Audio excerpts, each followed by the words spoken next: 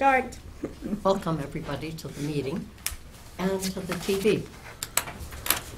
And we do have somebody here today. His name is Joe Healy, and he's the president of East CPE and Life Safety Equipment Training. And he's going to be talking to us in a bit about the AED.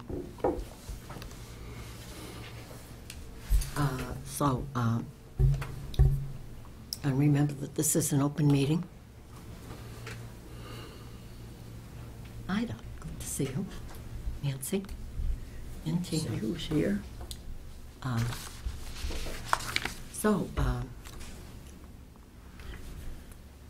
Could I have a motion to approve the minutes of the last meeting? You gotta move to approve them, then we can amend them. Okay. I move that we approve the minutes. Second. All in favor? No. No. Sorry. Just one thing that Yes. I'd like changed, from one member sick to 2 members. Right. Wait a minute, That's all. wait a minute, I gotta find it first.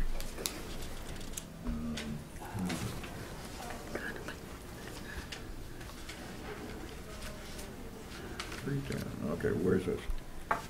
The vice chair, Marge Payne, noted the problem with getting a quorum, that paragraph. One member, okay, 2 members, okay. 2 members were sick and another on vacation.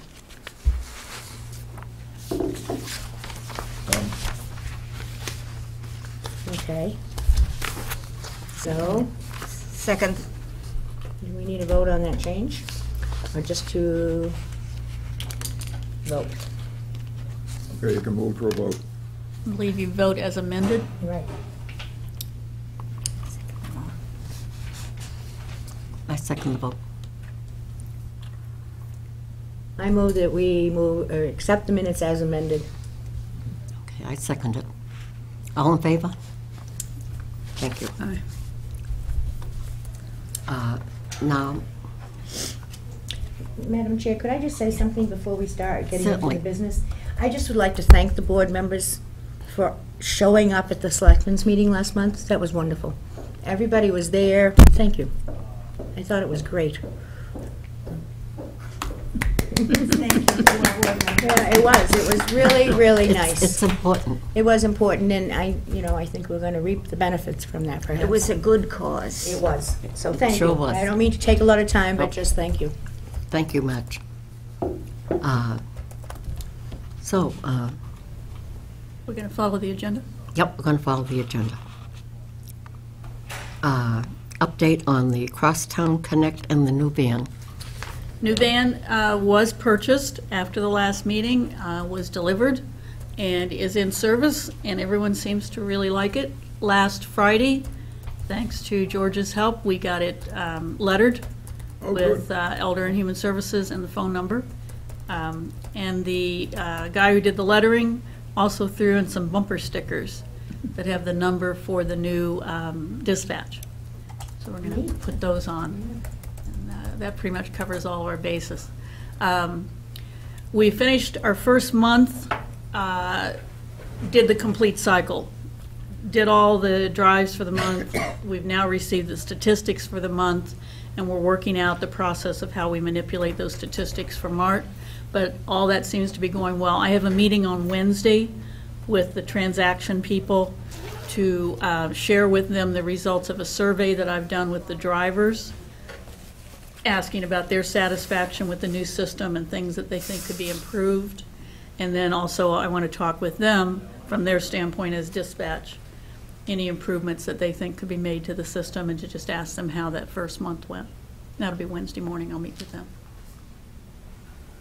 Louise, could I ask a question? Do you think that the drop in numbers this month was, to some extent, people not being ready to use the new system? I think people were reluctant to call a different number, and yeah, and also weather hasn't been real cooperative.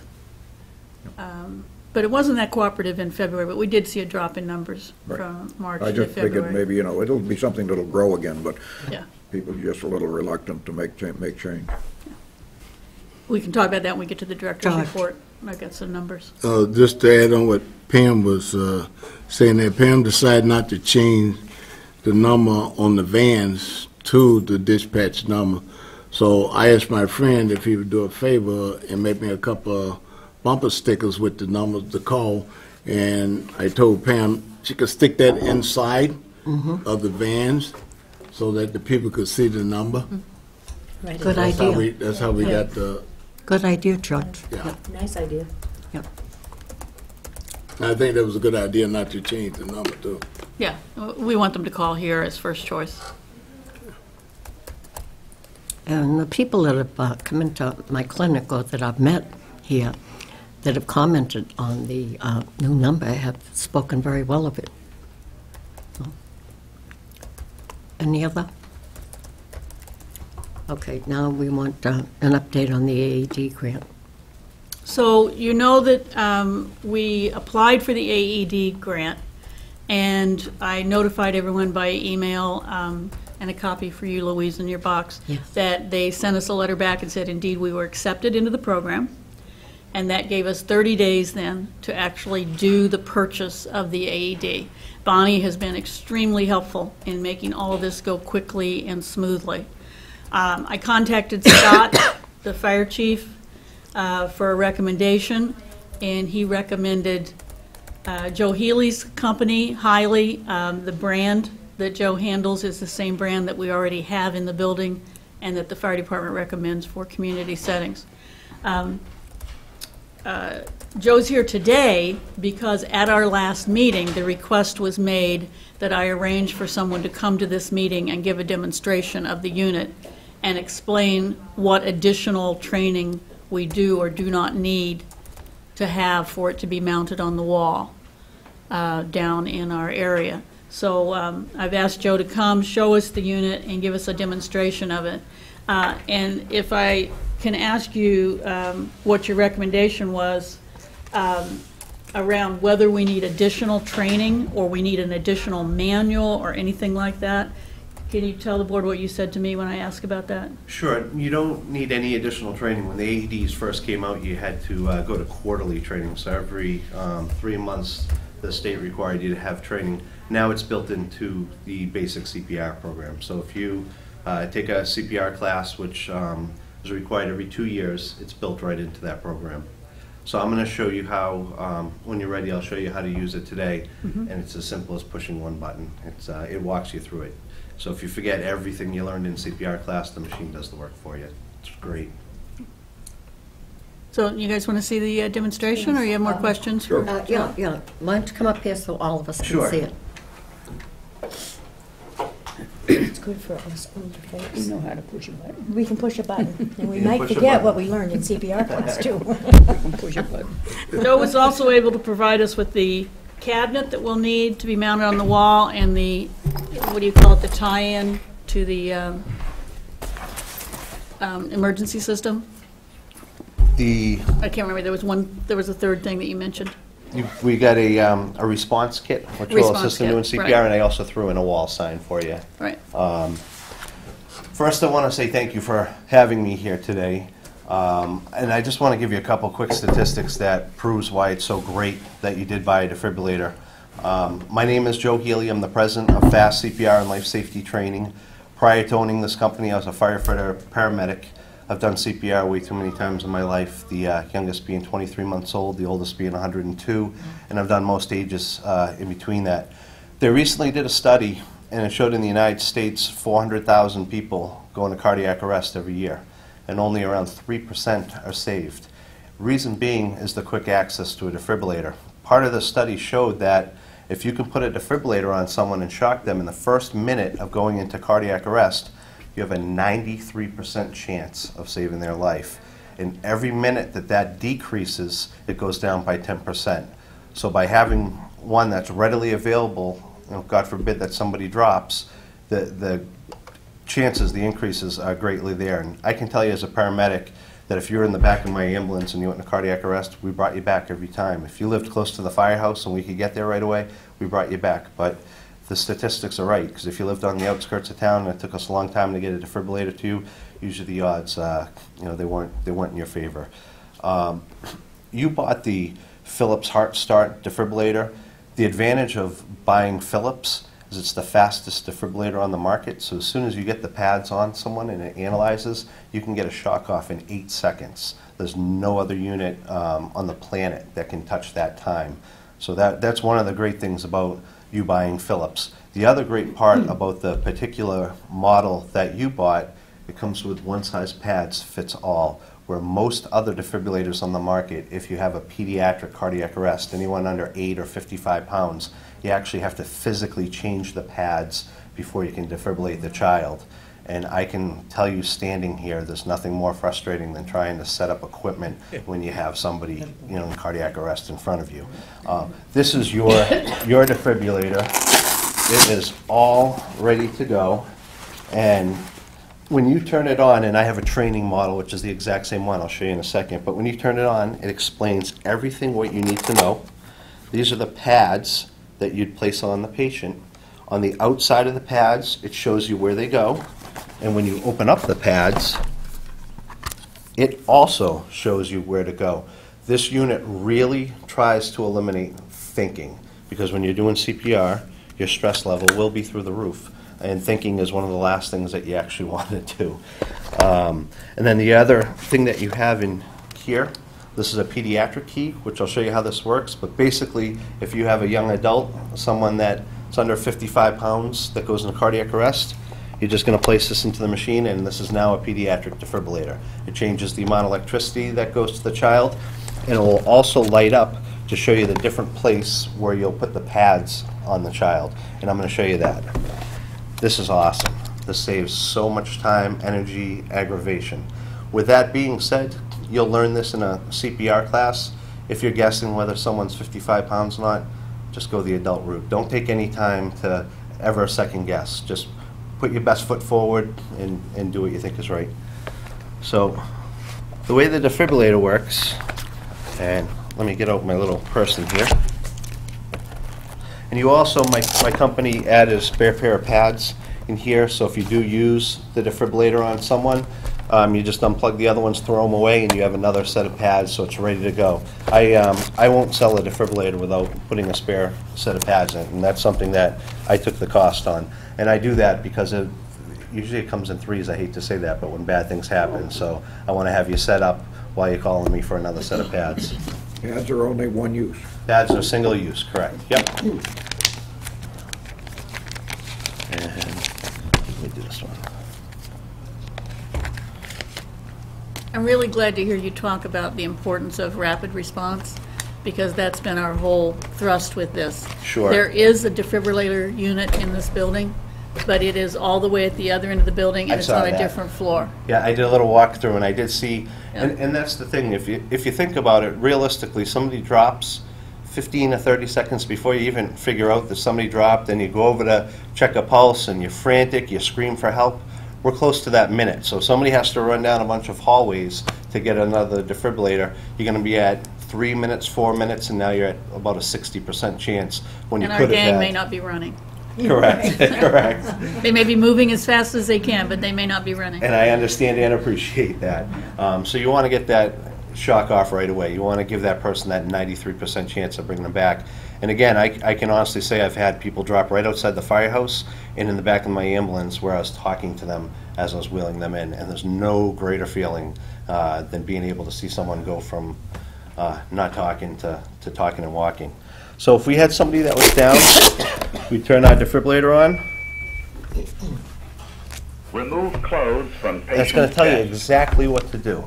So if you forget everything, you're going to take the person's clothes Peel off, white pads from gray plastic case. and it's telling you to take the pads out. Attach pads to bare skin exactly as shown.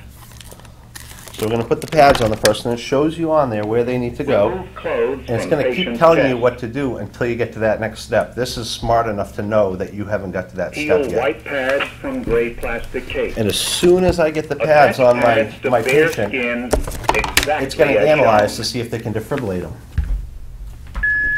So now Stay it's clear of patient. now it's analyzing. It's trying to figure out Analyzing heart if it rhythm. should be defibrillating. Stay clear of patient. And there's the Analyzing button heart to turn rhythm. it on. Shock advised. And if you're going to shock, Be it's clear going to and let you know. patient. Press the flashing So I'm gonna shock this delivered. person. Be sure emergency medical services It's going to have been remind you to called. call It 911. is safe to touch the patient. And Begin CPR. if you really forget For how to do help with CPR, CPR, press the flashing blue button. so when it lights up, you don't have to remember what any of the buttons do. It talks to you, it tells you. Place Now, the I want heel help of with one CPR. hand in the center of the chest, Yeah, it gets between even the better. nipples. Place your other hand on top of the first. Push the chest down firmly 2 inches. And then it counts it out for you. Keep time with the beat. It's that easy to use. And if you, Where on the body are those? sure, one is going on the right, just above the chest, Yep. as you can see here in the picture. Yep. And then the other one's going just below the breast here. So it's, I would have thought it would have gone right on the heart. no, it goes just below the heart because the way your defibrillator works, it sends an electric pulse right Okay. through the heart. Okay, that makes And sense. there's 2 types of defibrillators on the market. There's what's called monophasic, which is kind of an older technology, and there's biphasic, which is what you bought. And biphasic is better because it sends a quick shock through and then it pulls another shock equally just as fast. So, and the older models, the monophasic, would just send 1 shock. So you're actually delivering 2 shocks by pushing that button. You're really giving that person a great chance.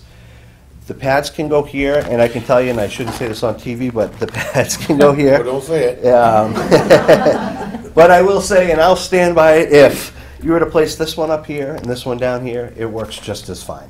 They just have to put on one of them to show you where they go, but if you put them in the wrong areas, it's going to go fine. If you have a little one, the pads are going to go, and again, this is something you'll learn in CPR, but if you have a little one, the pad's going to go in the center of the chest and one directly in the back. Wow. So now, That's interesting. when I put this key in, let me just disconnect this so it doesn't think it's hooked up to my baby. When I put the key in, it immediately turns into pediatric mode. Infant child And it's mode. going to light up Remove clothes to from show you patient's chest. where you're putting them. And then again, one pad Peel white pads from gray will go in the plastic front. case. Attach pads as shown on infant child key. Stay And clear then you of just follow the patient. prompts like you did before. Analyzing heart rhythm. It's that easy. And that's what's great about this machine. It really, really eliminates the thinking part of CPR. And again, whether you're a firefighter that's been doing this for 18 years, and you have a cardiac arrest that's getting you a little jittery, or it's the first time ever doing CPR, that's what's great about this machine. It walks you through it and it really makes it easy for you. Does anybody have any questions? Yes, Doesn't sir. matter where you do it, vertical or horizontal. You should be vertical on the child. Yeah, you should be vertical like this. Good question. Well, they put the shape kind of there underneath that. Wasn't there a shape, the shape Yes, yep. beside you? Yeah, Yep. Yeah. But it won't show you, because the pads are one size fits all, it's not going to show you on the pad for a child, but it will show you on the key, and it will light up to show you on the key. Again, if you're in the ballpark area, though, it's going to do what it needs to do. So if you're off a little bit, it's still going to work for you. I noticed you had the one on the adult was vertical here, but you had the horizontal at the Sure. lower. That's just the guidelines where they want them. It delivers a better shock that way. Yep. So the top one, and that will be shown on the pad that way. And again, if you do ever have to use it, it's going to show you on the outside of the case, and then it will show you again on the pads itself exactly how to place them. Question in the back. How do you know someone is having a heart attack? That's a great question. So a defibrillator works when someone goes in a cardiac arrest. And a lot of times a heart attack might be the first thing that they have, but you would put this on someone that's unresponsive, somebody that's not moving, they look like they're sleeping. In CPR, you'll learn that you go and you shake them and say, hey, you okay? And if they don't wake up, that's when we should be grabbing the defibrillator right away. So if you have somebody that drops and you shake them and they don't open their eyes, we should be grabbing the defibrillator. And with that being said, if anybody drops, even if they're opening their eyes, we should be grabbing the defibrillator while you're waiting for 911 to get here to evaluate them, because there is a chance that it could be a diabetic emergency, a syncopal emergency. but from that, you could go into cardiac arrest. So by having it right there, if that person does, bam, you're going to shock them. Would you tell us about the battery pack? Sure. Battery pack in this unit will last 4 to 5 years. And that's under heavy use, so you might even get a little bit more time out of it. But Philips guarantees it for 4 years. And there's a signal when it goes low? Yes. So, great question. If you ever have any problems with this machine, which I don't anticipate, but if you ever had any problems, when you come in, it'll be emitting a noise kind of like a smoke detector. It'll be beeping, and it'll say, push the I button. And the I button is the one that's blinking, so you don't have to remember the I button. But when you push it, it will say to you, battery's getting low, or pads are expired. With this particular machine, if the battery goes low, you can still get off around 9 shocks, so it's still going to work for you. And I keep in my database how old the machine is, so when your battery's starting to get low, I'm going to give you a call anyway. And our fire department checks these units. Excellent, Yeah. excellent. So they, Yeah. and your fire department uses Philips. Your police department also uses this exact same model in the cruisers. So they're all very familiar with it. And what that means is if they do have to come here for a cardiac arrest, they're just going to unplug this and plug it into their machine. And again, probably something I shouldn't say on TV, but then try to get a pair of pads out of them. Yes, sir. On the pads, Yeah, what's the life on the pads? a little bit over 2 years. So you're replacing pads every 2 years. What is the cost? Off the top of my head, they're around $60. That's if you don't use them, because you said it's a single use. If you use it Correct. on If you arm use, person, if you use it, you need to replace them. replace it. And Yep. then, but you're talking about if they're not used. then- Correct. Got it. So if a person just passes out for Yep. some other reason, Yep. and you put the pads on, the machine tells you whether they need this or not? Correct. So the only time that this is going to shock someone is if they're in what's called a VFib or VTAC, and that's one of the first rhythms your heart goes into as you're slowly dying before you get to that flat line. So what happens is your ventricles start to take off. They beat around 300 times a minute and they're going crazy. So this machine recognizes it, sends it an electrical shock to try to knock it back down to that normal heart rate. When you get to the flatline status, contrary to the doctors that you see on TV, there's no such thing as shocking somebody that's in flatline. At that point, paramedics or doctors would be administering different types of drugs to try to stimulate electrical activity so you can shock. With that being said, I could not put this on any one of you right now and shock you. This will only shock someone that needs to be shocked. So And that's there's- the part where it says analyzing. Correct. Once it will analyze, and when it's analyzing, you're not to touch the person. It's trying to figure out if there's anything going on in there. And if it is to shock, this button will light up and it'll say shock advised. And whoever pushes this button, it's their job to make sure no one is touching that particular patient. And then we're going to shock the person and go right into CPR, unless they wake up and say thank you. I have a question. Sure. I'm thinking about somebody, say you walked into the bathroom here Yep. and found somebody collapsed. Yep. You have no way of knowing how long they've been there. Sure. So will that machine tell you that there's no pulse and it won't do anything? Sure. So what the machine will tell you, if we walk in the bathroom, which is actually a very common place for people to pass out, to have a syncopal episode, when you put that machine on them, if they've only been down for a few minutes and they have that viable rhythm, it's going to say to you shock advised. Okay. If not, it will tell you no shock advised, and in that case, we would still start CPR Yeah, yeah. in hopes that we could stimulate some electrical activity in order to shock them. And sometimes that may happen. There's been cases where I've put the defibrillator on a patient and it's told me no shock advised, and I did my 2 minutes of CPR, and it will tell you when to stop CPR. It'll say stop CPR analyzing, and you stop. And there are times when the machine will now say, okay, shock advised. You did good CPR, you helped stimulate some electrical activity, and now they have a rhythm that machine can work. So would your criteria be, because this is on the wall? Yep. You go in and you find somebody, that's down there and there's Sure. no pulse. Would you automatically put the defibrillator on? Of course. them? Yep. I Okay. would grab that And machine. Start CPR. Yep, grab that machine right away. And again, those are things that you'll learn in CPR class, but any time at all that you have somebody down for any reason, have someone run and grab the defibrillator. And in your wall mount, one of the things that it will do, it has a little alarm inside here that will go off. So when someone grabs the defibrillator, and it's up to you whether you want the alarm set or not. So when somebody grabs the defibrillator, it'll alert everybody else, hey, someone's in cardiac arrest. But that's just local. That doesn't go to... It's just local, correct, correct. And that's up to you, there's just a little button inside to turn that on and off. Some people use it as a theft deterrent also. Are there any other questions? Sure. On the battery, Yeah.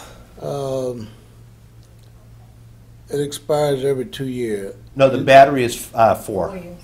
The battery is 4. Yeah. I meant the pads. Sure. The pads every 2 years. You say you put an extra set in there for us, so in 2 years, both pair expires, Both right? pair expire, sure. And I was able, on the extra pads, I was able to get a lot that gave you another 2.5 years. So you have one that's going to run a little bit longer. But yes, every 2 years or so, you're going to be replacing 2 pairs of pads. So that's $120. Correct. Okay, and that's beside if you don't use, or if you Correct. use it, then it goes up more. If you use it, you'll need a set sooner. So you always encourage to have the 2. Yes, yep, yeah. I always, no matter what, and we sell all different types of machines, some of them that start out around $1,500, some that go up to $25,000. And I always encourage, no matter what machine you have, what line of work you're in, that you always have a second set. It's kind of like in the fire department. When we go to a fire, you don't get to relax until all the hose gets put back on the truck because you don't know if you're going to have another one right away. If it's me that you're resuscitating, George, I'll pay for the extra cost. I was thinking that, you know, It wasn't that. I was just trying to understand because he said he threw in, like he gave us some extra there, so I just wanted to know that when this thing expires, does that mean that we need to buy two pair? You don't have to. That's going to be your decision. Yeah. Yeah, that's totally You're going your to have to decision. buy, if you use it, I mean, you're going to have to have one. Correct. So, yeah, you understand that. I thought you was being so generous, you know. Well, he was. I was, because I could have charged you the first time around. Yes, you were. You got a free set of pads, a free wall sign, and actually, let me show you this, the other thing that I did give you for free. This is a response kit, and what this has in it, it's a razor.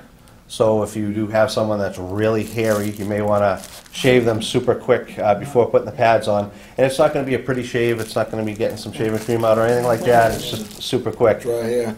Or the other thing that you could do if somebody happened to steal your razor, and you're not going to like this, but you can take your pads and put them on and rip all the hairs off and then use your spare pads. A pocket mask, we never ever do mouth-to-mouth on anyone. So if you wanted to breathe for them, we have a pocket mask. We have rubber gloves to protect yourself. These are very heavy-duty trauma shears because before we defibrillate someone, we have to remove their clothes. And again, you learn this in CPR, but if you have a female patient, you would have to cut a bra, so this will cut through the wire of the bra. If we were to leave that on, there would be some serious frying issues. And then we have a drying towel, so if the person's super sweaty, you can wipe them off real quick before putting the pads on. What's the cost on that little kit? On this here, 25. At 25 on this, and the sign would be 20. But my mother's very involved with the senior center and the center in the community that I grew up on, so there are certain businesses that I give a little bit more of a price tag to. Well, we thank you. Very welcome. Appreciate it, yes. Very welcome. Well, we appreciate it very much. Yes. And he did give us quite a good price on this, Thank you, thank you. so it's You're much welcome. less than the It's just amazing the 2,500. technology that has even since they started Sure. with defibrillators. There's actually one, too, that's just a little bit bigger than this. You would have been paying a lot more, but it is unbelievable the way technology has come. And if you ever have any questions, too, my website and email is right on the box. My website and email is on the back of the machine. Please feel free, and my phone number, too. Feel free at any point in time to shoot me an email, give me a phone call. I would be happy to, to answer any of your questions. And you have a card, right? I have a card. I knew you did. Yep. Now, the people that will be volunteering or will be chosen Yeah, to man this, they'll have to have CPR training. sure. As part of the training, will the firemen be able to go through this exactly as you did? Or Yes. will you come back? Yeah, they would be able to, if you wanted me to come back, we could arrange that, but the firemen, when they do your training, are very well versed in this product. Again, I know that the PD and the fire both use Philips in town, which is going to make it a lot easier for them if they do have to come here. How long is the machine warranted for? 8 years, great question. Machine's warranted for 8 years. Most other companies are around 4 to 5 years. So Philips leads the industry in that also. Yes, sir. Well, you've walked this hall here, and you know where we are in reference to the second floor here. Where do you suggest that this be mounted? That's a great question. And the closest to the area where the most amount of people are going to be either working or the activities are. And somewhere that's very visible, so people know that it's there. Those are the two keys. One is the visibility, and two is to have it accessible to an area where people are congregating. They're calling this second floor. I think that there's more people that congregate on the second floor in these offices, especially got the town clerk there. Sure. And you have the assessors there, people going there about their taxes and so Sure. forth. And of course, we down the hall a short ways there in the thrift shop. Yeah, yeah. Down there, so. Yeah, But then we have exercise classes that go on downstairs. There's one on the first floor. Yeah. There's already a unit on the first Sure. floor. Oh, there is. There is Yes. already a unit on Yeah. the and first floor. unfortunately, cardiac arrest attacks, healthy people just as well as people that are Where is it? unhealthy. First floor? Way down. Where the at other- By the door, Oh, right by the on entrance. Park and Rec? On the No, first the floor. other way. Oh, okay. When you're in the multipurpose room, you go out the doorway and you can almost see it. It's the end of the corridor. Oh, okay. I could see it getting off the elevator near Right, yeah. the 37 entrance. Yeah.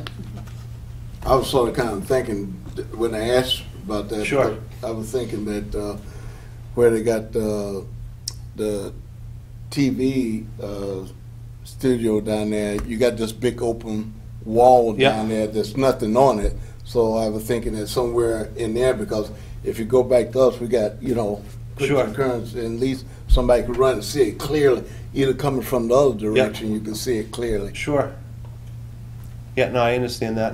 And again, that would be ultimately up to you guys. Yeah, I know, but I was just asking. Yeah, that sounds like a decent area. If you want it, the biggest thing is that people know that it's in here. And again, that's great, you're doing this now in the meeting, but there should be a way that you can let the townspeople know that you purchased this, and definitely where it's going to be located. Because you do have a lot of people in town that are doctors and nurses and anybody that's CPR I was trained. gonna say, anybody in the Anyone. building Yep. could access it. They can grab it. And grab it and use it, so that Exactly. they don't have to be Ask the question. trained. I mean, and if somebody even can, Push a button. and they can follow the CPR instructions, that they get, Sure. so. But my colleague wanted to know here if you was going to mount the box up for us. That I don't do, sorry. You'll have to You got use. your answer.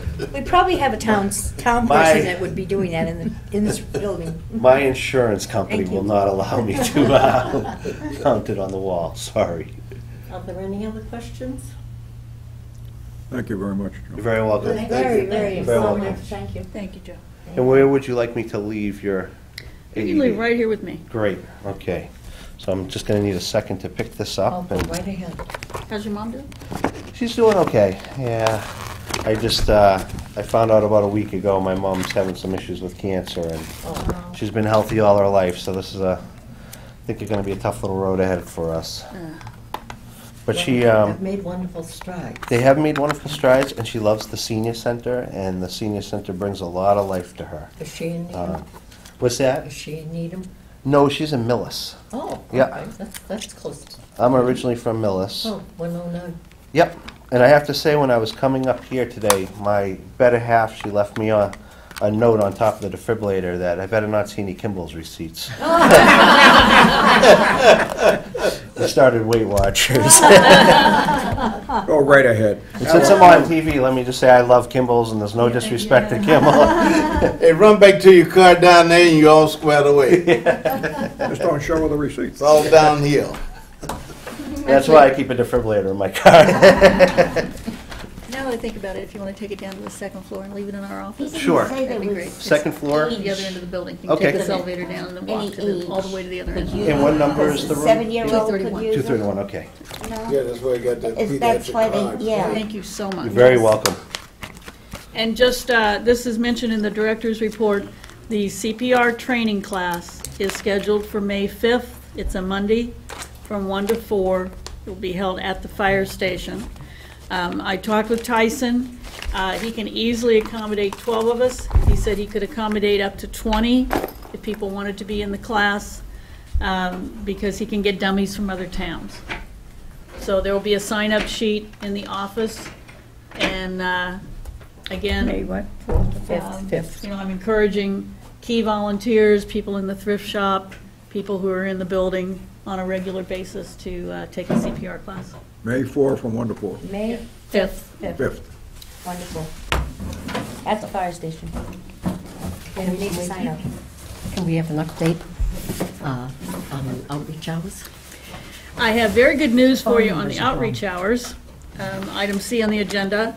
The FinCom notified me last week that they approved the request for 10 extra hours for outreach.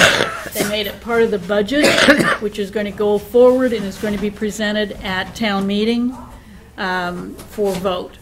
There is going to be discussion tonight at the Board of Selectmen's meeting. The FinCom presents it to the Board of Selectmen, and I plan to be there for that.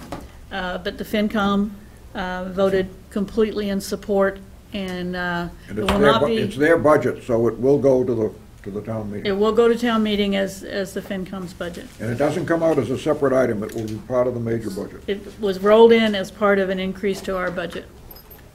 I was very happy to hear that. We all are. And again, my thanks to everyone who went to the meeting. I really think that that show of everyone there and your concern. Thank you. Joe. Thank you. I think that that really helped to influence them on the importance of it. If it is voted yes at town meeting without any problem, it would start July 1st. And Tina and I have already been discussing a proposed schedule, and just to recap for you, when I originally brought this proposal to you last October, Tina and I had been talking about increasing the hours on Tuesdays, Wednesdays, and Thursdays, so that she'll have some evening hours and start to catch people who perhaps have parents here in town, but they're still, the people that need to talk to Tina are still working, or for the people who are non-elders that are still working and can't get away from work but need to talk to Tina about food stamps, fuel assistance, etc. That's important. Yeah. Thank you. Yeah, that was Yay. a good, really good deal. And an update on the signs in the COA? You asked for that, Louise, to be placed on the agenda? Oh, did I? Okay. Well, I've had, I've noticed in the times I've been here, not only with the blood pressure clinic, but for other things, that people will stop me and ask me how to get to a certain spot. And I'm sure that they go into the thrift shop if they don't find me out there. And my feeling is that there was a table out there. Is the table put back? There's a table and a chair. You're talking about next to the elevator? Next to the elevator, There's a table and a chair, and on that table are broadcasters. Good. And right above that is a big sign that shows where the COA office is and shows Tina's name and my name.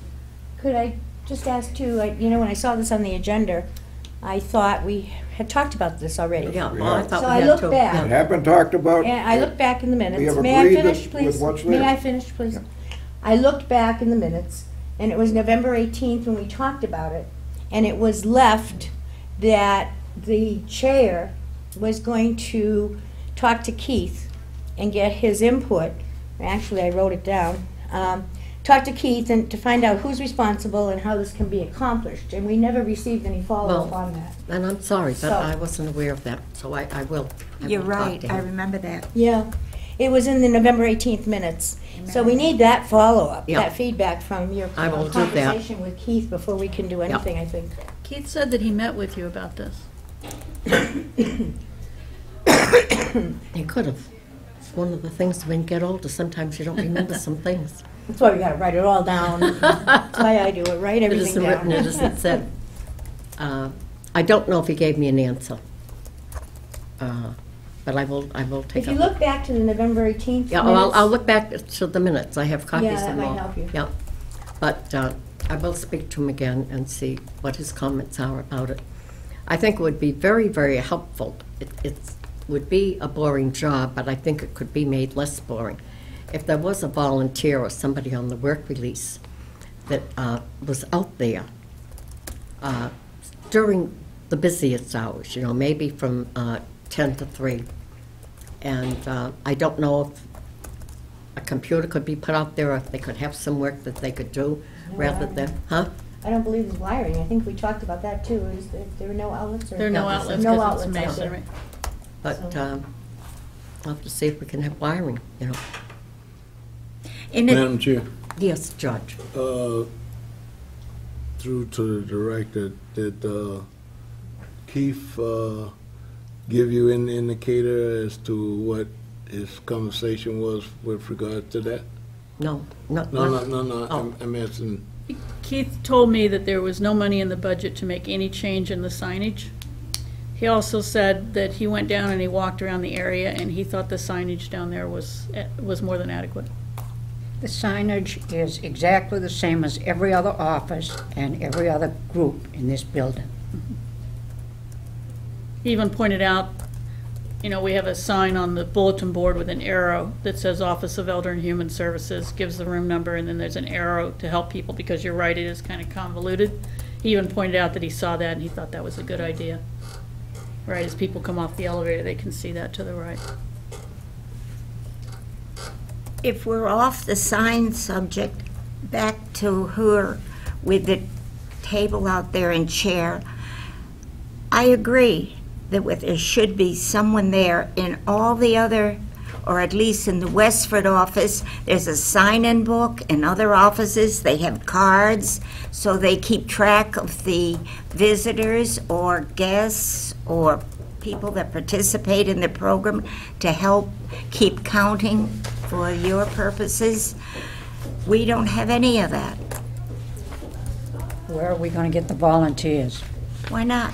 Where are we going to get them? Did we try?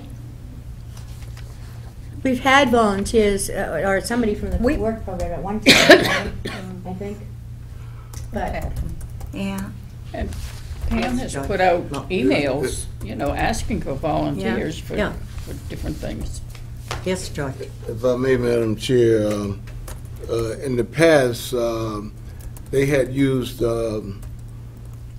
people on the tax work program there, and those people were also coordinating and helping Tina in some stuff that Tina needed done there. It wasn't a whole lot, but there was stuff that Tina had them do, and they was doing. I remember the lady from Westford that used to come over and volunteer for Littleton over here all the time. I don't remember her name. What was her? Vivian. Vivian, yeah, Vivian. And she used to work with Tina there and helping. So I don't know if that's something that the director can maybe look at in terms of seeing if they could start that back up.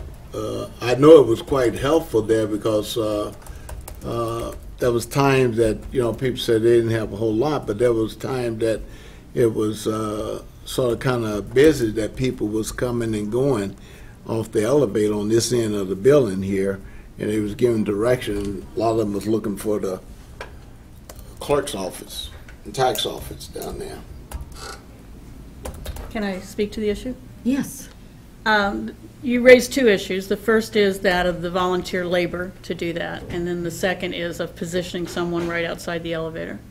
I've checked this out. It is 12 steps from that spot to the door of our office. Truthfully, I would much rather have people come to our office and ask for information than to be intercepted in the hallway. It's important to me that we capture the information that someone came in and that they ask for information. We do not have a swipe system, and I'm not suggesting we go to a swipe system because I don't think that that works for us for our physical layout, but we do like to know who comes to the office and what kind of questions they're asking about. And it is at the office where someone would sign up for a program. It's at the office where people would pick up tickets for the light and water, pick up tickets for the spaghetti lunch and what have you. Now, in terms of the volunteer effort to do that, we are having trouble getting enough volunteers to staff the office, and you'll see in the newsletter that's going to come out in May, I'm asking for people to volunteer and to step forward to cover the office. This time of year especially, it's difficult because people finish their senior tax hours and they don't want to work anymore. Plus, at this time of year, people are starting to go off to vacation homes. People go to Maine for the whole summer, things like that.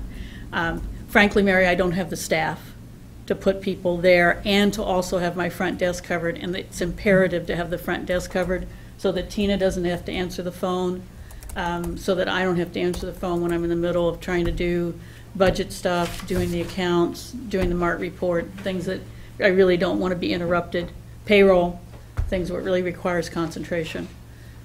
So I really don't have the staff to cover that, to cover both places. The disadvantage of what I suggested is that if you get a volunteer there, you're taking away time and hours of a person that's on a work tax program, you know, that might be useful. And what I'm saying is I Yeah, can't the even get enough balance tax people. isn't equal, yes. I can't even get enough tax Yeah. people. And I have to be honest with you, with the exception of Vivian, anyone else that we've ever placed when that was a desk there, anyone else has said that it was so dull they did not want to do it, and they asked to be relieved. Yeah, I can I'm sorry to say, but I can that's... agree with that. We have, If you can take George. okay, George. No, you can take Nancy. Go ahead. Okay. I happen to agree because I think her name was Mary that was sitting out at the desk. She was bored constantly. Mary Dorsey. Even though she was stationed there, she wasn't there. She was walking around, and she, to her credit, she was looking for things to do, but she was bored. A lot of people who come to that floor in that area know where they're going. So very seldom would she get someone that needed help. That's just my own observation. Yes, George. Madam Chair, to the director, when the people come to the CO office and when they come to Tina, are you taking that data down irregardless as to what they come there for, if they're looking for this, or are we using that data as a portion of support? You're reading our minds, George. You're reading our minds. We just had this discussion last week about how we want to find a very efficient way to keep track of all the people who just come and ask a question. What goes down as general inquiry. We don't want to guess at that anymore. We want to be able to accurately say, you know, on Monday, 12 people stopped in and made general inquiry questions. 10 people ask about Minuteman Senior Services. 5 people ask about activities or ask for a newsletter or whatever. This is very much where we're aiming in terms of keeping track. Good. Thank you. Yeah. What'd you decide? We decide we want to do it. We're trying to find a very efficient way to do it. And again, we want them at the office, Mary. We don't want them out in the hallway randomly asking questions of people. We really want them to come to the office. Yeah. And that's the other way that I try to add some quality control, because I listen and I make sure that the information that goes out is accurate. We get very strange requests sometimes, very off-the-wall kinds of requests. That doesn't surprise me. Yeah. And often they can be served in some way. Yep. Any other questions? So we know that you're going to have this general inquiry, and hopefully it'll start before the start of the next fiscal year. Yes. And that will be part of Right now, we take all the phone calls, we keep Yes, track of yeah. all the phone calls, but we want to deal with the people who just wander in. Yeah, yeah, yeah. I think that's also important. Okay.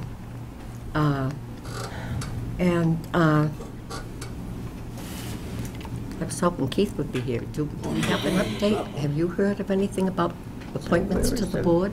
There have been no additional applicants. Can people apply since it wasn't, wasn't there a posting and a cutoff date? Yeah, it was a Can little people murky. still We had apply a now? cutoff date, but at the last meeting, we were kind of talking about the fact that, So if somebody were to inquire, they could fill out the form and submit it? 'Cause I know But somebody that might be interested. I did have a question for Ida. At the last meeting, Ida, you said you wanted to withdraw your application. Are you standing by that? For right now, yes. Okay.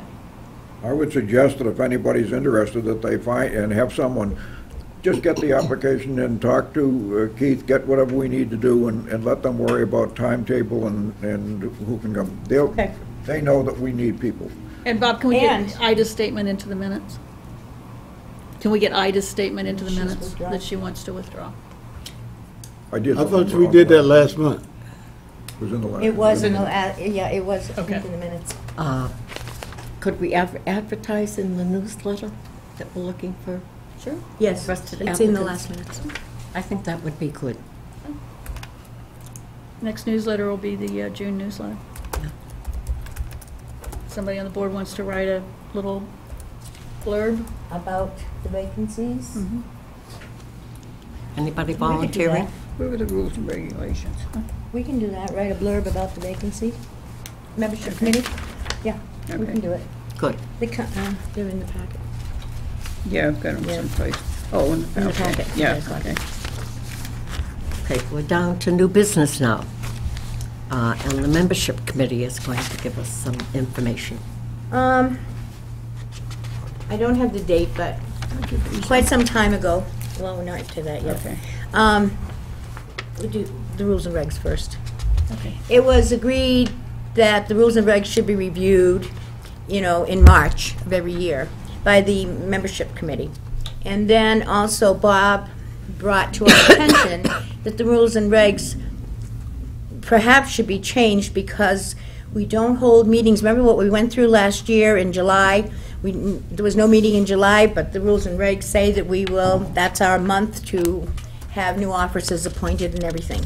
So we are recommending that we just modify the rules and regs, like, you have them in your packet. 5.4, the annual meeting of the members of the COA shall be held on the second Monday in June rather than July, because we don't have a meeting in July. And then, remember last year, we had to scramble to legalize it and make a temporary change, but the rules and regs were not changed. So it should read, perhaps, the annual meeting of the members of the COA shall be held on the second Monday in June for the purpose of electing officers as proposed by the nominating committee. And then with that, Right. there's a second. Go ahead. And then you go down on you go to 4.1, Right. the next one, 4.1. 4.1. Yeah, the nominating. Oh, committee shall- yes, the nominating committee shall consist of 3 members who are appointed by the chairperson at the May meeting, because you have to have your nominating committee working to, talk to and work on officers in May, if we're gonna meet in June. And then there would be another place too, it would be. 6.12. Yep, I got that one, Mark. 6.1.2, 6.12. right, page 3. 6.1.2. yeah. Page 3. Officers of the COA shall be elected at the annual COA meeting by a majority vote of the members present and shall take office at the end of the June meeting. Instead of at the 1st of July. Okay. Or the 1st of July, whatever the board's, it's up to the board. Could be the 1st of July instead of the end of June. Well, make a motion, I need to know which to write. Right, well, I don't know. What are you recommending? We're recommending, actually, if you do it with July 1st, that puts it in sync with the fiscal year, right? Right. So it might make sense to have it say July 1st, because the fiscal year starts July The 1st. 1st of July each year. Okay. Right. Other- Could I Go ahead. perhaps add one other thing. Yeah. I brought this up a while back, and one of the things I did was in Article 514. Well, you might want to deal with that as a separate issue on the elimination of a meeting, because there is nothing there, and I put in a 514 that said a majority vote of members of the council may decide to eliminate a meeting by majority vote at least 1 month prior to that meeting, so that if we want to go in July, we can vote in June to not have one in July. Oh, you're adding, you're recommending Yeah. under 5.1. Well, we can do that afterwards, because Well, if we're going to be changing the minutes, we might as well get them changed for the year. So, I mean, don't you think? Why? it just allows the elimination of a meeting in the summer. So, did everybody catch that and understand what he just said? Yeah. No, will you repeat it, Bob? Yeah, under Okay. 5.1 You want to do it on as two page 2. separate motions? This is to There's no eliminate, I'm going to take this as a motion and a second. The motion and second were, first of all, to change the annual meeting from July to June so that new officers will take office July 1st. Article 4 will read, the annual meeting of the members of the council shall be on the second Monday in June for the purpose of electing officers as proposed by the nominating committee. 541 says the nominating committee shall consist of 3 members to be appointed by the chair at the May meeting, and the committee shall accept nominations for all officer positions and preside over the election. 612 says the officers' council shall be elected at the annual meeting prior to a majority by a majority vote of the members present, and shall take office on the 1st of July each year, except for the first day of July. Those three pieces all hang together because they all Right. move it from July to June. And then the other one that I recommended was Article 514, which would be a new one. A majority vote of the members of the council may decide to eliminate a meeting by majority vote at least 1 month prior to that meeting. And going back one step there, the nominating committee is going to preside over the June meeting, right? They're going to preside over the election. The election, that's what I mean, election. Right. In June. Right. Okay. So he'll send us out in a minute anyhow. Right. The question I revisions. would raise on the second part of that, Bob, is whether it's necessary for you to call out in the rules and regs that this group can choose not to have a meeting. Right. Because I believe that this group could choose not to have a meeting anytime that they want. My understanding was that, at the time, was that somebody was concerned that there was really nothing in the rules and regs that said that we could do that. So I was just suggesting we put something in. I mean, just as you could choose to meet on a different day because of a holiday or whatever, Right. you And can that's why also we choose put that to in not as a, meet. as an And certainly addition. that's been the practice in the past. You've chosen to not meet in what, July? Or Yeah, but I the just- last couple of years. 4-1, Madam Chair? Yes, George. I would say that we leave as Bob has it, because before the town was sort of kind of not really tuned in on the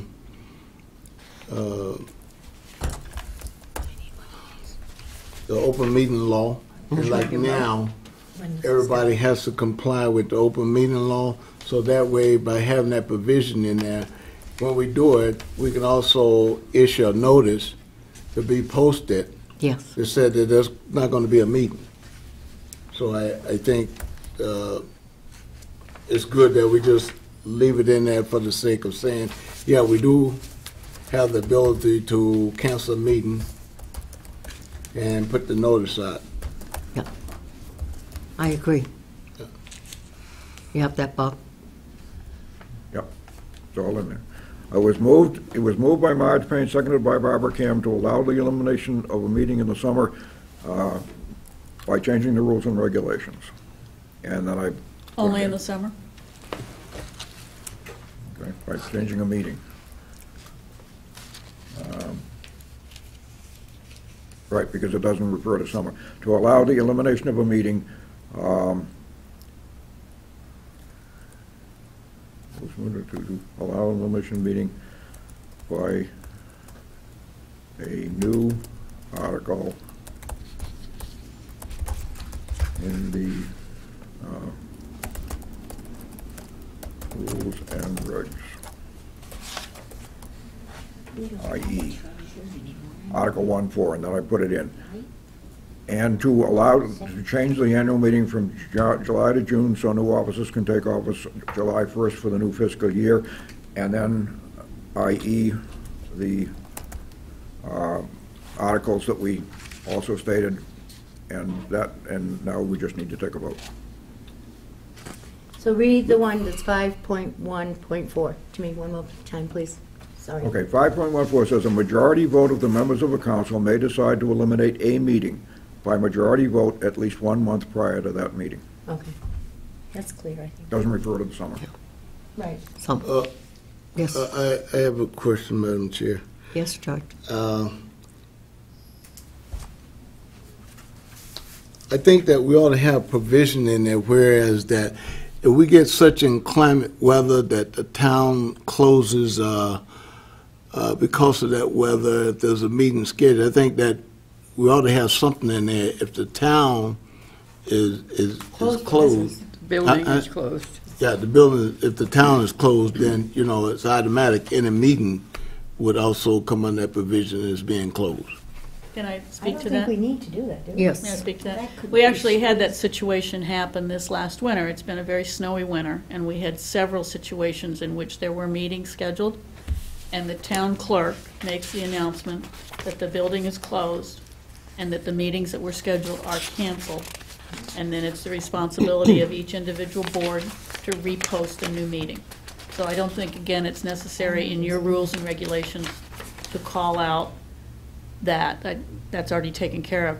But to go back to what you were saying again, Bob, I just don't know if it's necessary for you to put in there, for example, that you need to decide a month in advance. You couldn't decide to have a meeting except at a meeting, which would have to be in advance and would have to have a quorum. So I'm just not sure that you need to even include anything in there about deciding not to have a meeting. That's just part and parcel of what you could do. You have a quorum here right now. This is an open meeting that is legal and is scheduled. You could choose at this meeting to not meet the next month. There's no way that you could choose to do that in the middle of the month because it's not a meeting and you don't have a quorum. George. The only provision here would be is that it gives the board a particular time, as Bob has it here, in which it's been tradition that we always shut down in July. So I think that a lot of people always wonder, are we going to close down or not? Because people wanted to make schedules and so forth and so on. So me personally, I would say that it would be good for the board to give the board members head up, where that they said that. It has to be a month's notice because it would have to be done at the previous meeting. Yeah. You would So, always have a month's notice. right, so it would give us heads up, and that Can't would, decide between meetings not to meet. yeah, I understand what you said, because you said the vote, that means that you gotta have a quorum. But I think that And it has to be a posted the meeting. vote can be there as long as we do it prior to, and that it just gives us planning opportunity as members on the board. The issue, I think, is whether it has to be written in the rules and regs. Well, we got everything else written down there to do this, do that, do this, do that. I find no need not to. Actually, What I've gathered from this we discussion. we eliminated a lot of stuff from the rules and regs when we Right. did them, because just to make it as, but this to me seems like something that, it raises a questionable issue and resolves it, that's all. Yeah. That's up to you.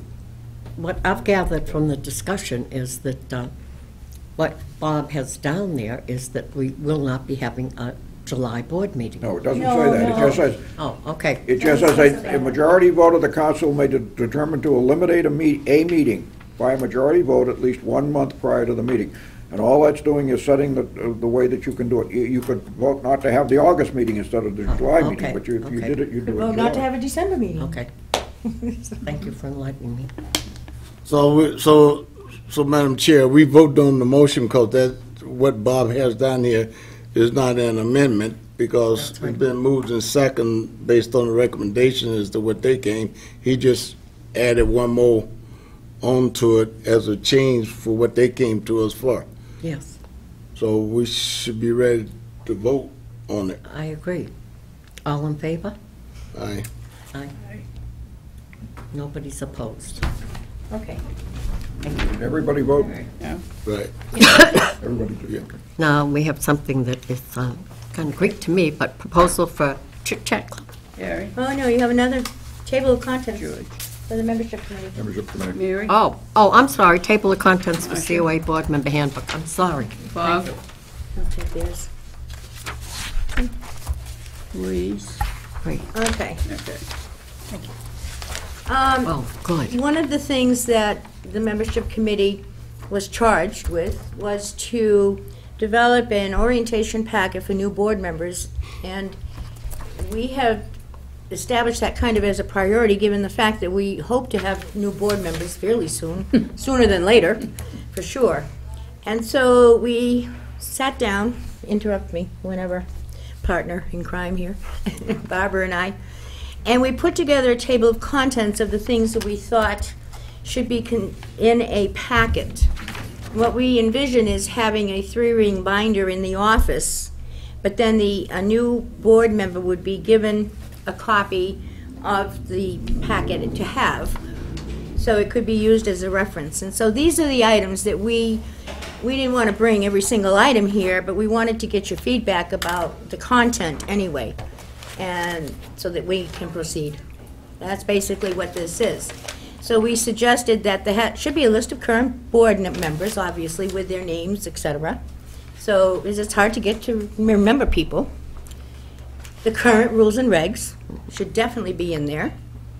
The memorandum of agreement between the Board of Selectmen and the COA. The Code of Conduct and Ethics. Now, we realize that all new members get that from Diane Crory. No. No? I was handed a copy when I was sworn in. Okay. I don't remember a copy, but we all have to take an ethics. We do have to take that, but it's very important. Yeah.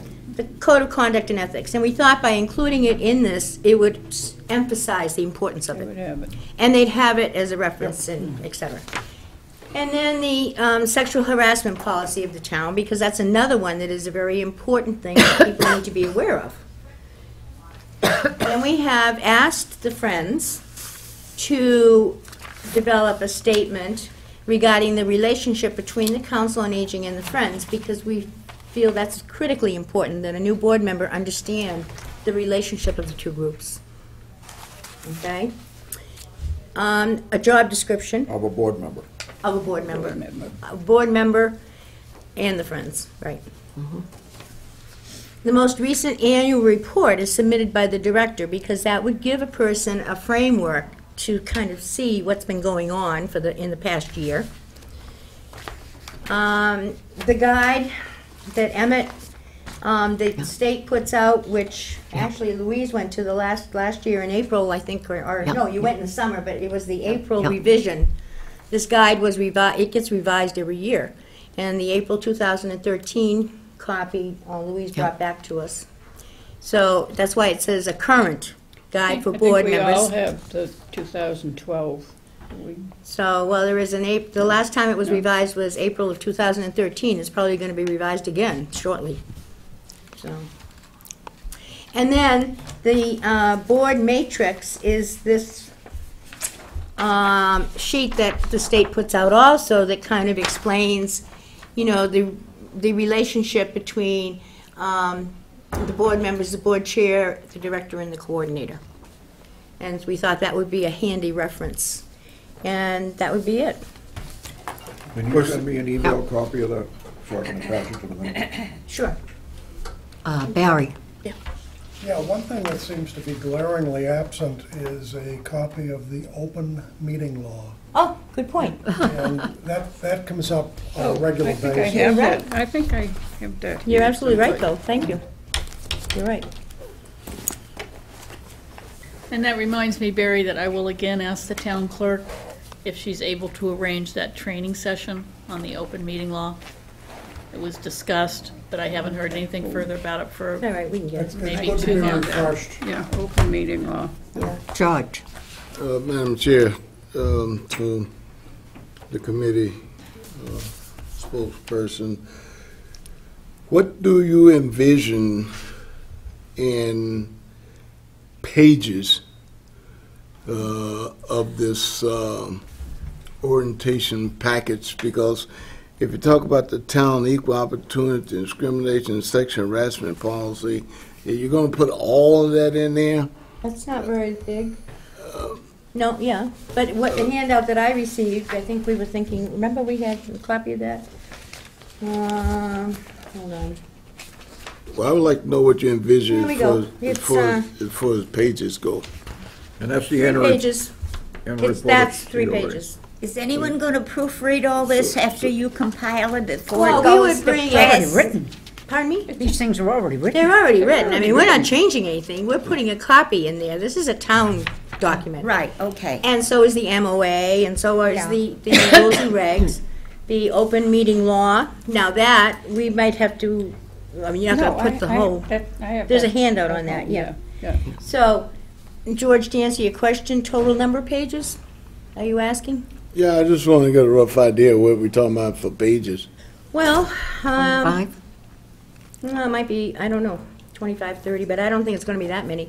Yeah. And we don't have that many board members that come along. It's not gonna be that costly an issue. I hope you would make one copy for each of the board members when this gets One- completed. Oh, yeah, Yeah. so that everybody would have, I think initially, And make and sure it would that, have to be updated as, you know, the board changes, the Yeah, list of yeah. board members. That's one sheet, and that would have to be updated when there were changes. So Would- we would just, go ahead. Excuse me, Madam Chair. yes, Through the way. Would it be too much to ask if tentatively that you could put a package together as to what you have here now? We're going to do that. As to We're going to what do is that. what, That's what we're and gonna then, Yeah, we just wanted to get this, run this by you. We wanted your Already feedback, and added for, one like, you know, that recommendation that Barry made is Yeah. a really good one, and we're not perfect. We're picking your brains. well, I personally think you've done an excellent job. And make sure everything, use both sides of the paper, because sometimes it's Oh, not right, used. definitely. But I think it would be valuable, and to have it all in one notebook makes a very easy reference for any board member to look up. Well, and then, you know, when we have a new board member, it will be a great reference for them and help them get up to speed and Yes, kind of definitely. control the learning curve a little. Yeah. I know I felt very lost when Yeah, I yeah. started. So, are you looking, Madam Chair, are you looking for a vote on this? No. no, if we, not you yet. know, I think if you, you know, give us information. your blessings and say proceed, that's Well, I our said plan. proceed myself. Well, our plan is to put it together, and then we wouldn't do anything without bringing it back to Right. you. Well, I understand that. Yeah, Well, you've done a So- great But it wouldn't job. be affected if you did. right. Do you want to vote So- to accept the table of contents is what will be in? She said no. Well, we No, don't need to we vote don't. right now. No, It's no, not this complete was package together and informational. bring it. We'll just give you our Just we're giving blessing. you feedback and, you know, and making sure that you felt okay, kind of, with the direction we were going. And if you come up with something else, just add it on. Well, there, you know. let us know. One of you Oh, may think either, of if we come something. up with something, but Yes. even if you come up with something else, Let us know. just add on to it. That's what I meant by, does anyone proofread? I wanted, should have said feedback, you know?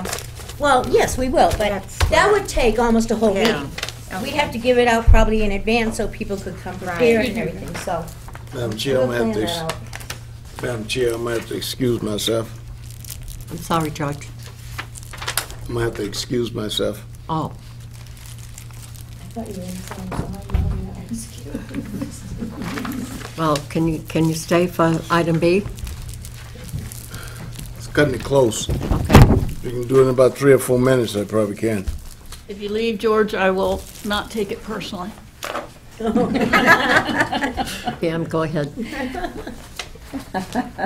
So, Could say something, but I won't.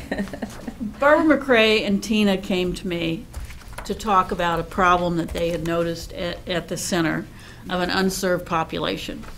And what they were talking about was something that in the past was called the Chit Chat Club, which was a twice-a-week meeting intended for people who need more structure and need more assistance, but are not yet ready to go to some place like West Groton Daycare.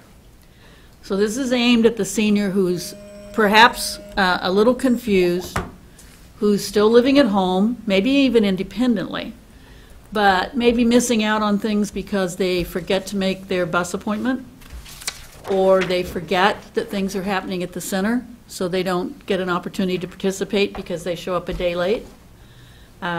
Just had that happen last week, by the way. Someone came into the center ready to come to something, and they were a day late on the activity.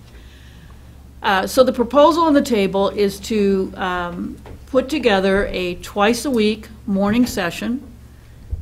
This is, again, following this outline of the Chit Chat Club, which, gee, has it been 8 years, maybe, since the Chit Chat Club was active? Longer than that. It's more like, I think, 16 years ago. wow. 14 years ago. Yeah. How Carolyn well was Harlow ran that program when it was here before. Ran from 9 in the morning till 1 o'clock. Same room every time, same staff every time. Different activities, but led by the same people. Seniors would come, they came downstairs for lunch, and then at 1 o'clock, they got the bus to go home. Now, the interesting thing is that we had only just started talking about this. We've already been approached by 3 family members who have family members that they would like to include in it as soon as we start it. So I don't think we're going to have any trouble with population. And I talked with Carolyn quite a bit about when she was running the program, and she said it pretty steadily stayed at about 8 people.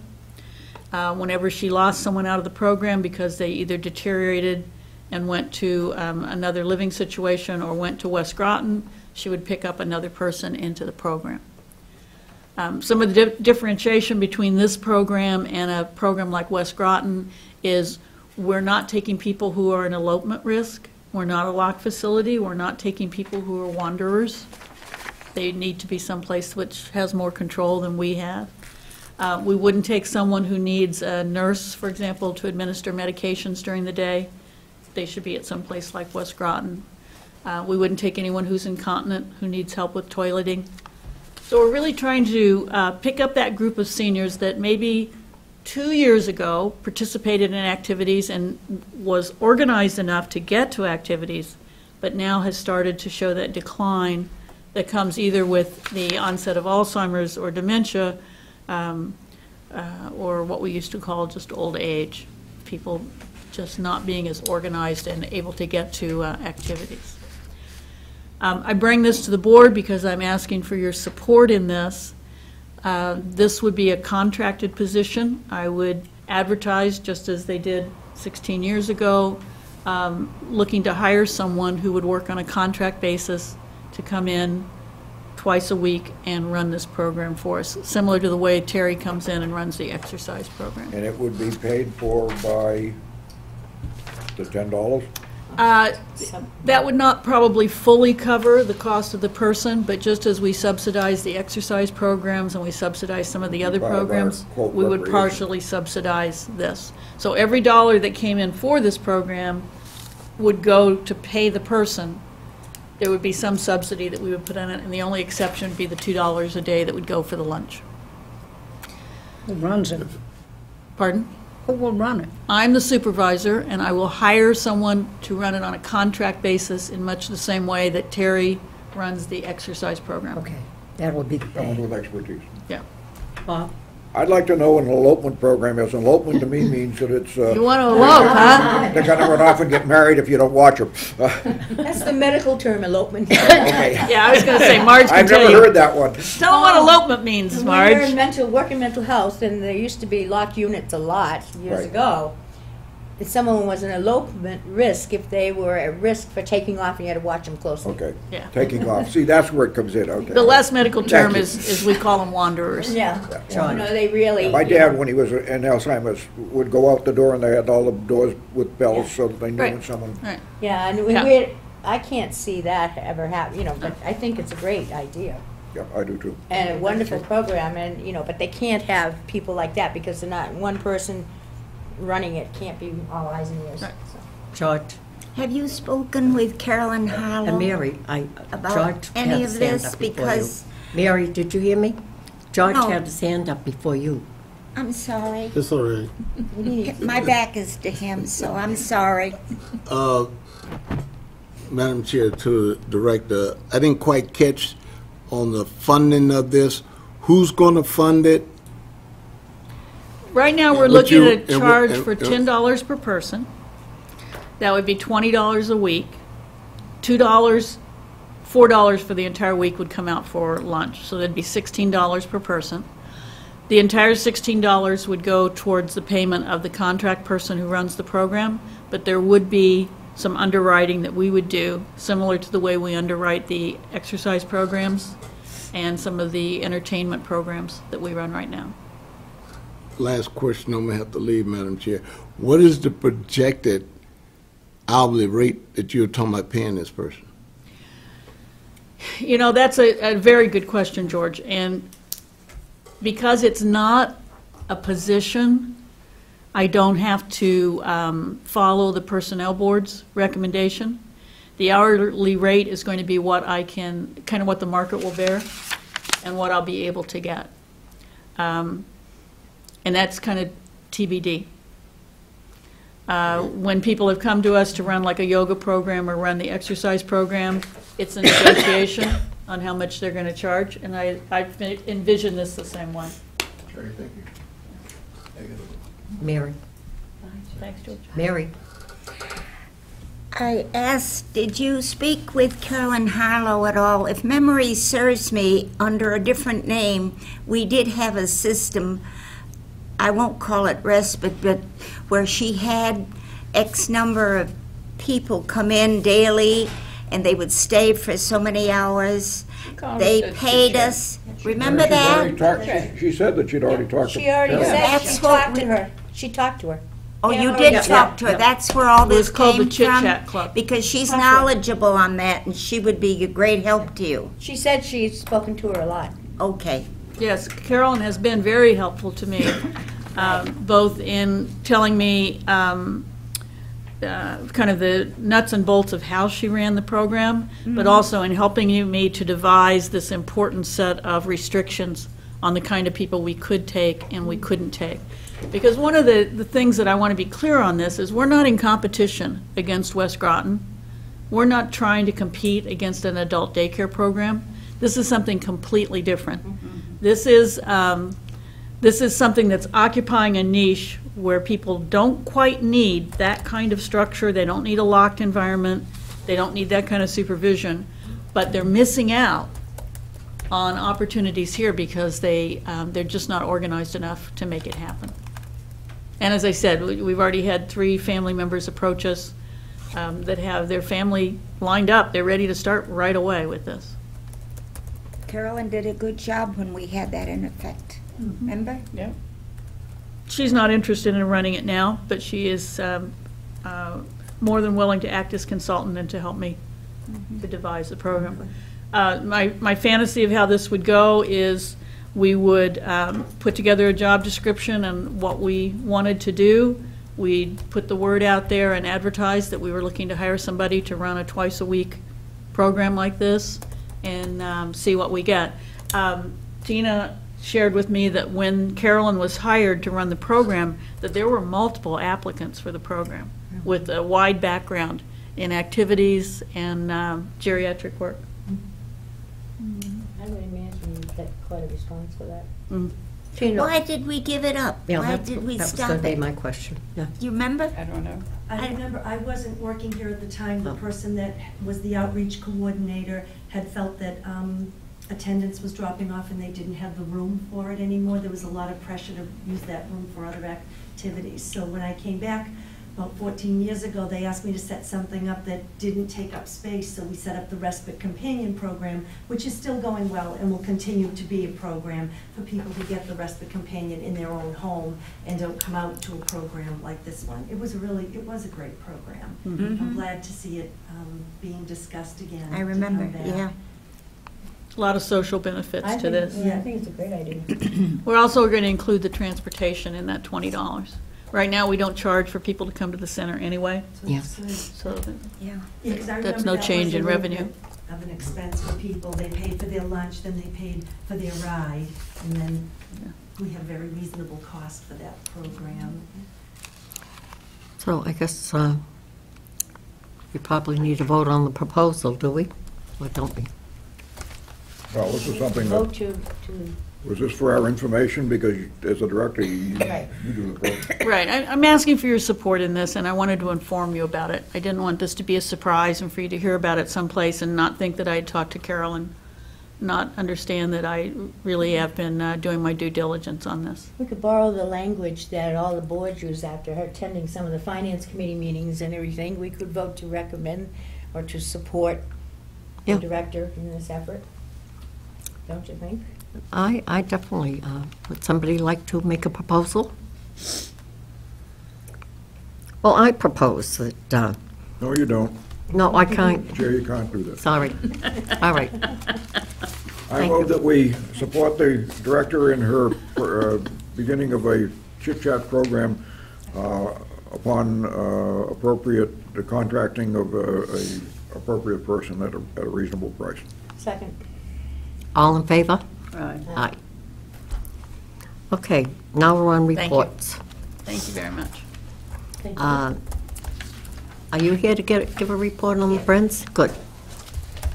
I would like to let you know that our St. Patrick's luncheon last month was a huge success.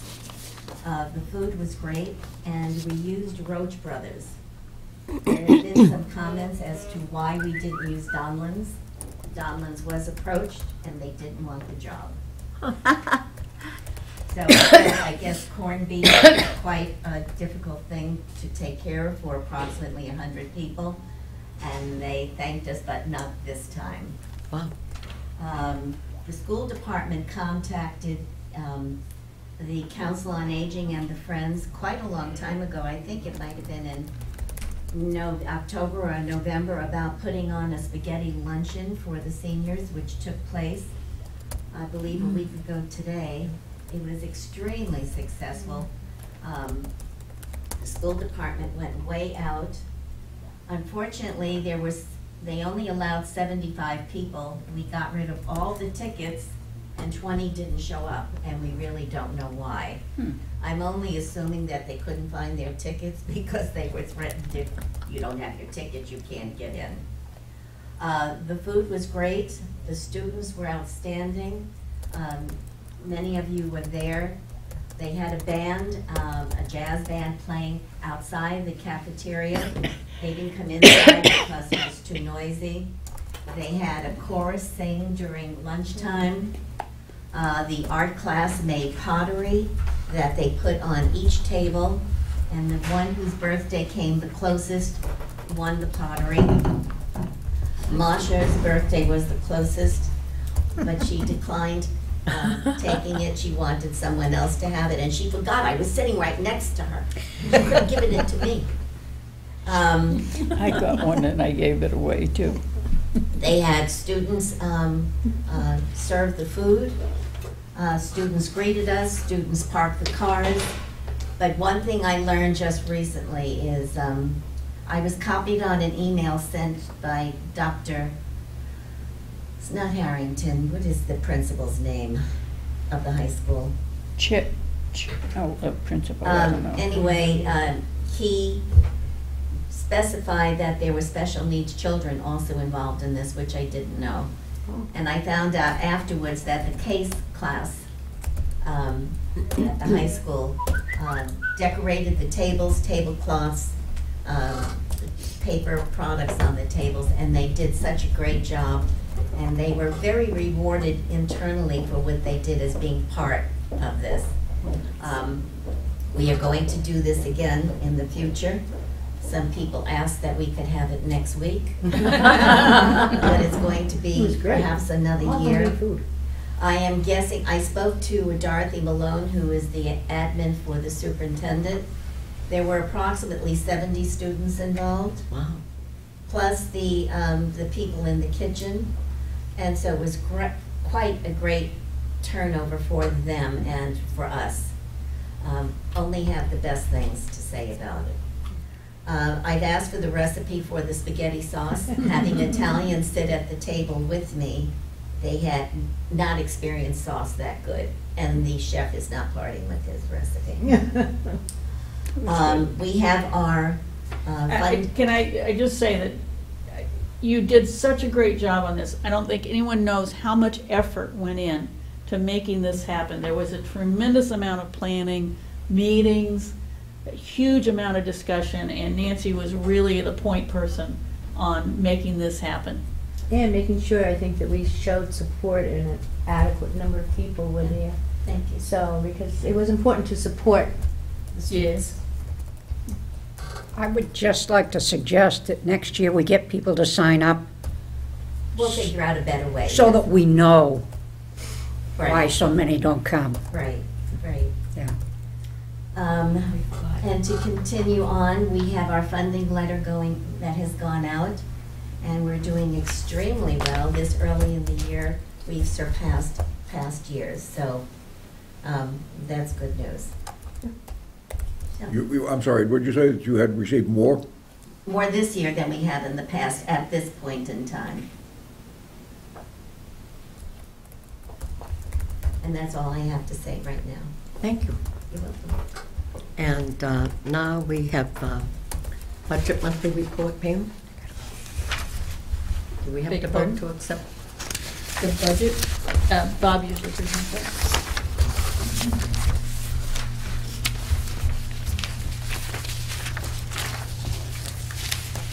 Okay, you have both of the budgets and the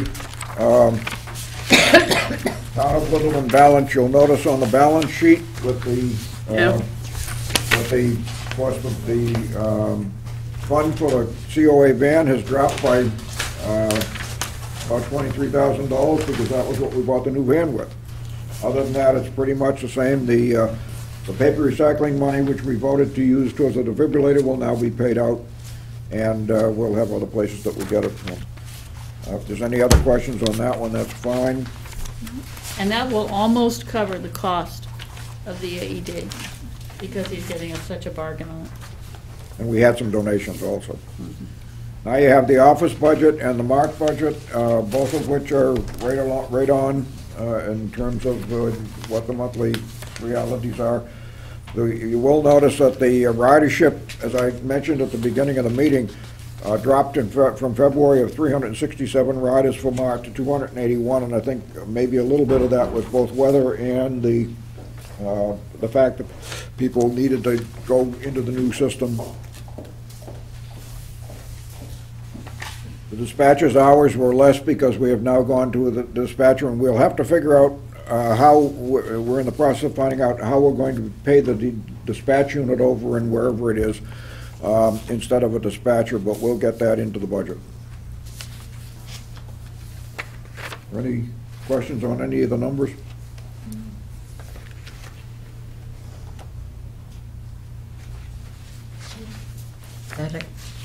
Do we vote separately on all of these? No, you can just Okay. go and hold them. And your report, Pam. One question, Oh, please. sorry. Yes. What are we doing for the paper pickup, Pam? Do they still come and get newspaper?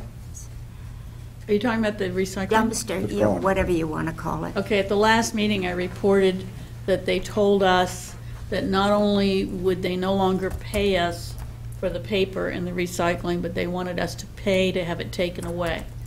And the message has gone out to please don't put paper in there.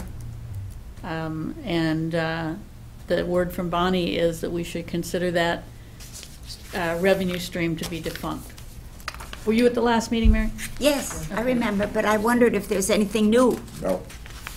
Go on. Any other questions? Pam? You know, the director's report is always backwards looking, so all the things that I've listed in here, we've already talked about, because they're all things that have come up. The one thing I would call out is, again, many thanks to the Friends for your financial support of the snow shoveling program. Boy, did that pay off this year. And the Friends graciously have voted already to refund that program for next year, so we don't have to go back and ask for that, but again, we'll be able to provide funds to go out and shovel people out, help elders to get literally out of their door and to their cars. Thank you, Nancy. Was that students or were tax work people? Neither. We actually paid a guy who has insurance, and that's his business, is he does snow shoveling. And he was very responsive. I have his cell phone. We had seniors that called up and literally said, I cannot get my door open, and he was there within the hour and shovel, shovel, shovel, got them out. And it was a real payoff. You know, he gets paid, and this is a guy who's self-employed, and the seniors were very grateful. That's super.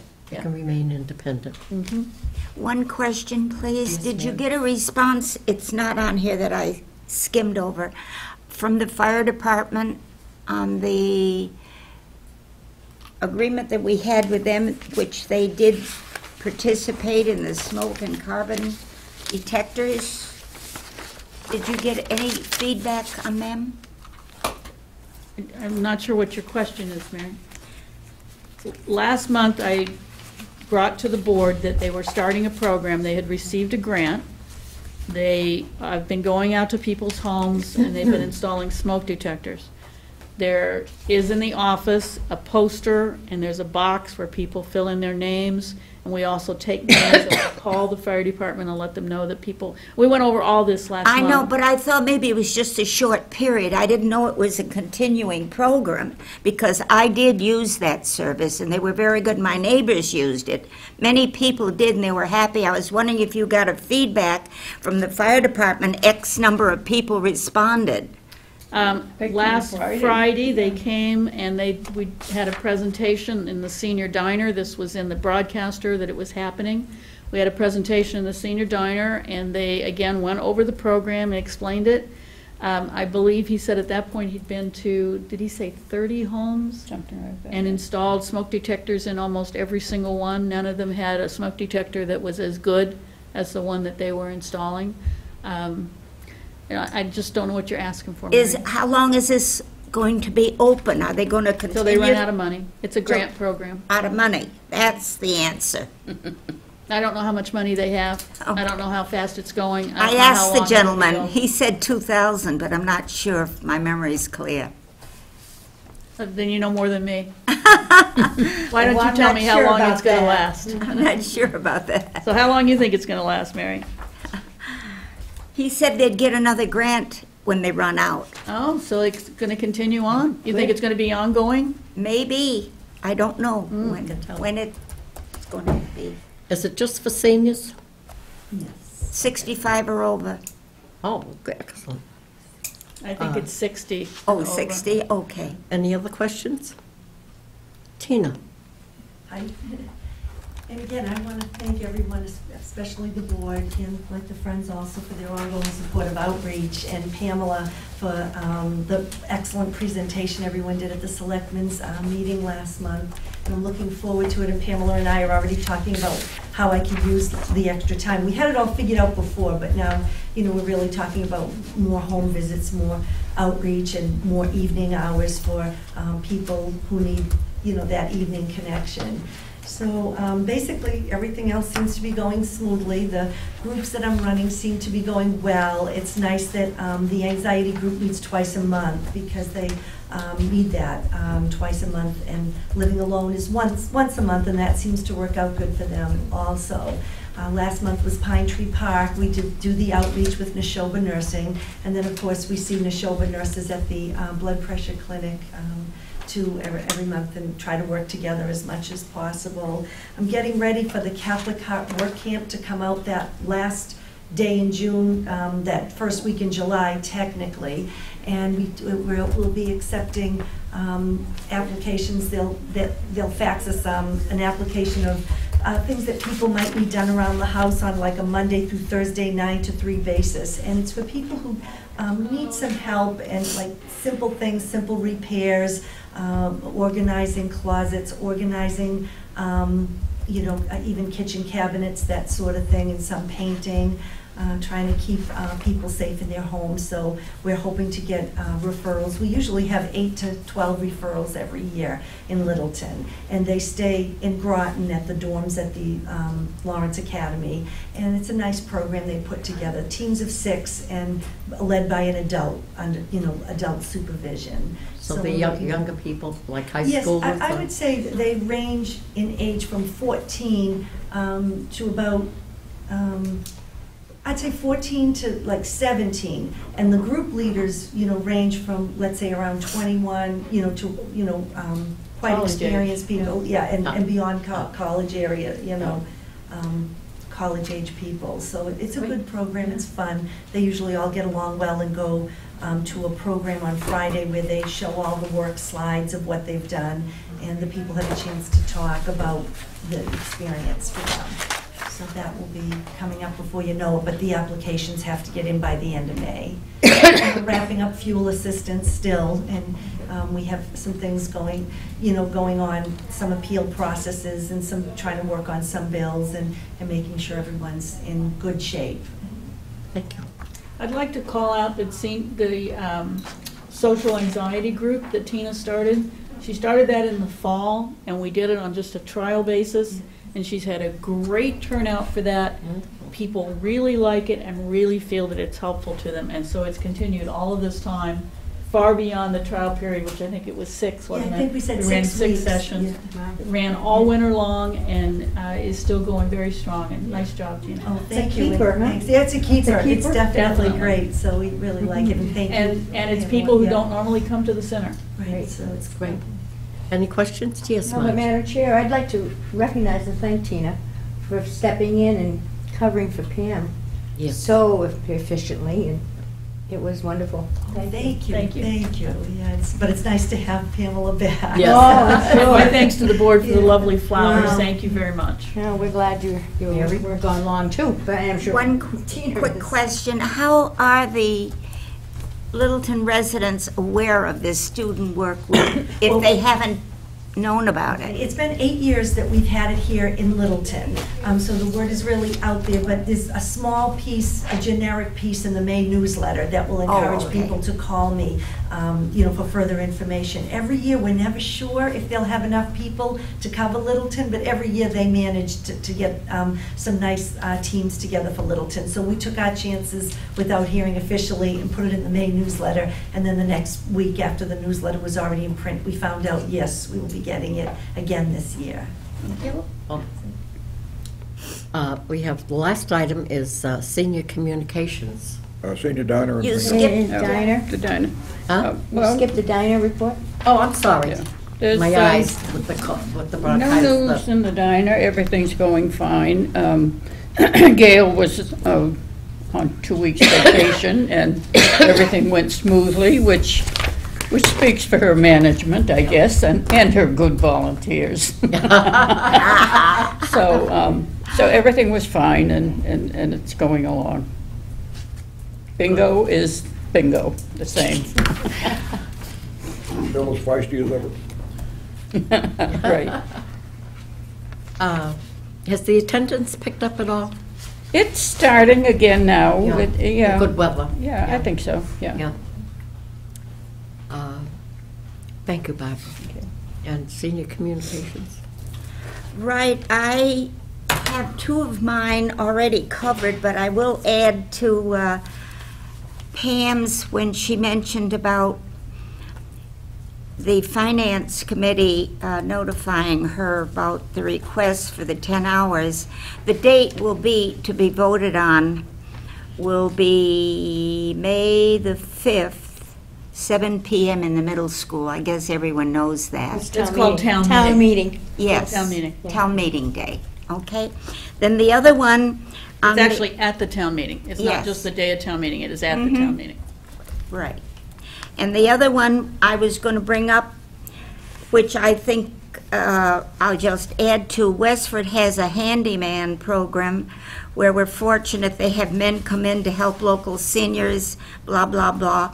Well, much of that I think Tina just covered with her student work week in July, so that goes for that. There are one interesting thing that I'm not sure that people are aware of, with the podiatry clinic medical information, that anyone that's diabetic, when they are on Medicare, they're entitled to 1 new pair of diabetic shoes and inserts every calendar year.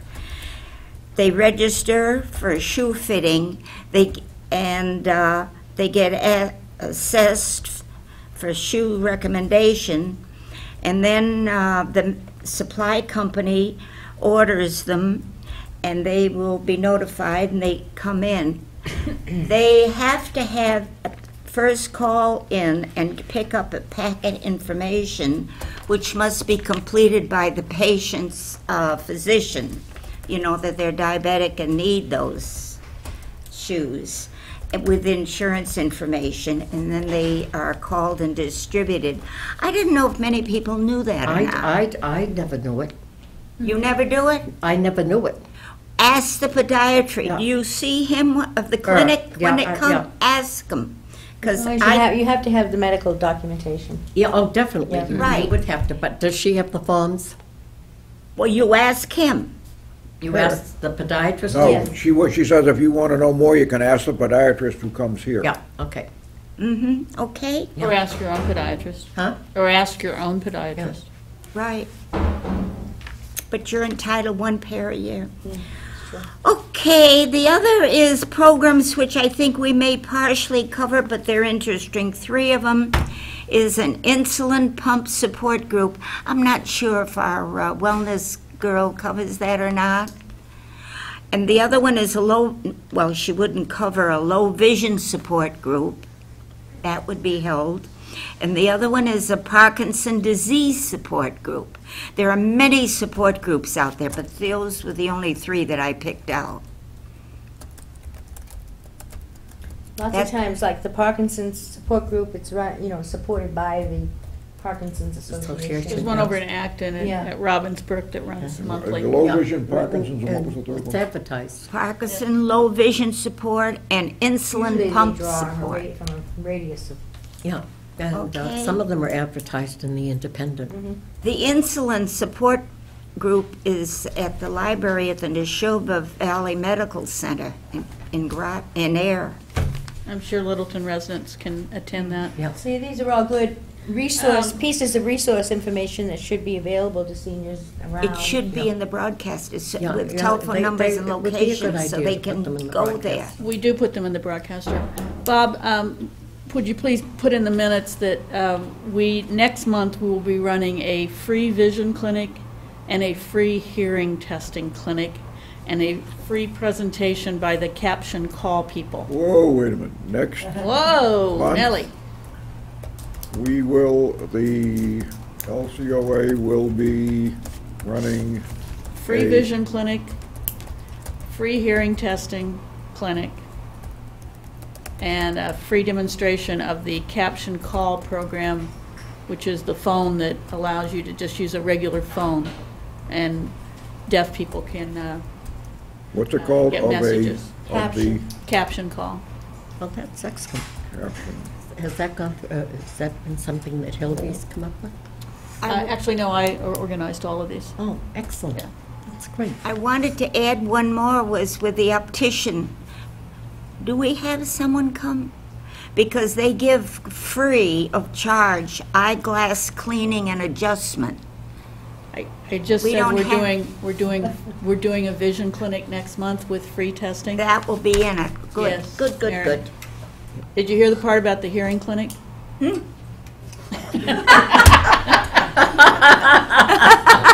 did you say, Pam? You're messing with me, Mary. You're messing with me.